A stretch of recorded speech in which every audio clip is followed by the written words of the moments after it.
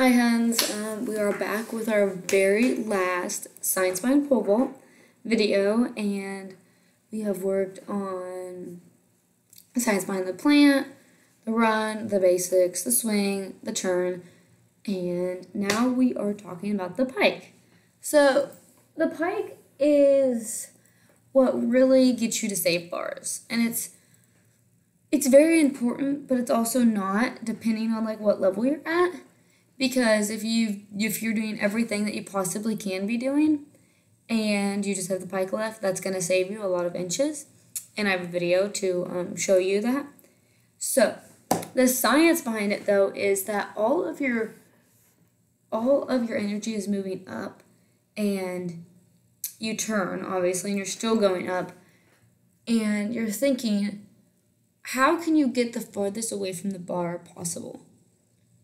And are you just going to keep your hips flat, or are you going to push them up? So I'm going to show you a video. Okay, this is really bad form. My pike is just really good in this video, so that's why I chose it. So just ignore that.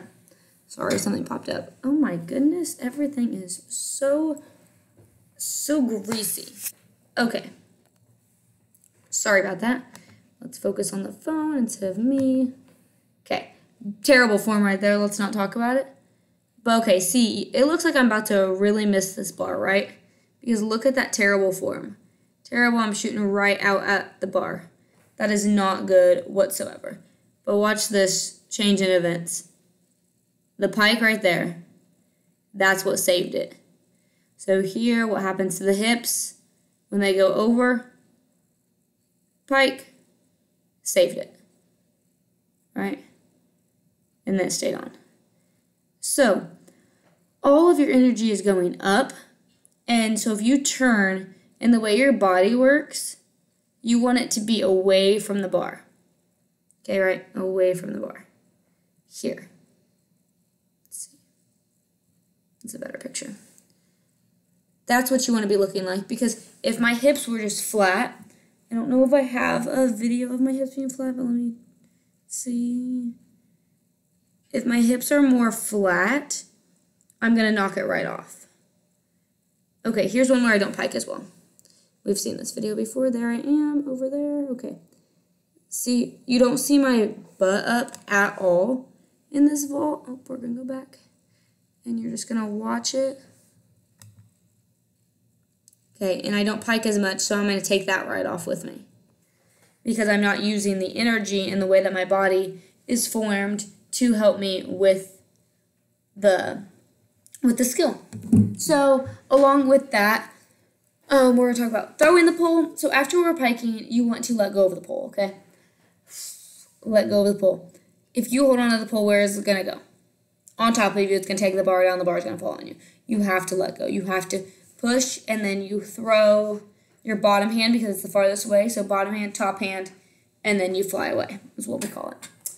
But if you don't let go, or if you just let go and you don't push it, because I mean, I guess I say let go, but I guess I push it, the bar is going to come back and it's going to hit the bar and it's going to knock it off. I mean, the pole is going to come back, it's going to hit the bar and knock it off. And that counts as a miss. Even if you cleared it completely, but if you didn't throw your pole when it hits the bar, that is a miss. I actually did that back in, I can show you guys this video because this was me when I was a freshman in high school. So don't judge it, because it is terrible. I mean, I don't know who said I think that you should record this video and keep it forever, because yeah, it's bad. Like, it's really bad. So I'm just going to show you the end though. Okay. Here is me. See the pole? See in which direction it's going? Okay, I'm over it. Perfectly fine, but watch this. See my pole? It's coming closer to me. Knocked it down. And that was my third attempt, and I missed it. They didn't count it as a clear, even though I did clear it, and I went over it.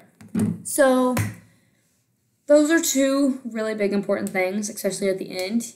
And yes, you can mess up some at the beginning and fix the end with the pike. Because like I showed you, I shot out really bad. I didn't invert on that one, but I flipped over and piked, so it saved me.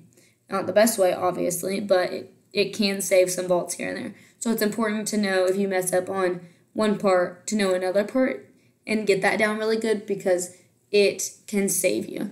And the science behind the pole coming to you is literally just the momentum of the pole. You have to switch that momentum or it will continue to go on top of you. So I hope in this series you learned a lot about pole vault, especially if you are a pole vaulter. And obviously I'm not an expert or a pro, I just do it in college. And I have studied it literally this entire summer. And last summer I've been to camps, so I don't know everything, obviously. I'm not Katie Moon, but I feel like this could be helpful for people who want to know more about the sport and understand it in a deeper way than just watching it and being like, oh, that's so hard. It is hard, but it's a lot of technique and a lot of science, actually. So I think it's really interesting, and I hope you enjoyed it, and I hope that this was a fun series to watch for you, and let me know what other series I should do after this. So, XOXO.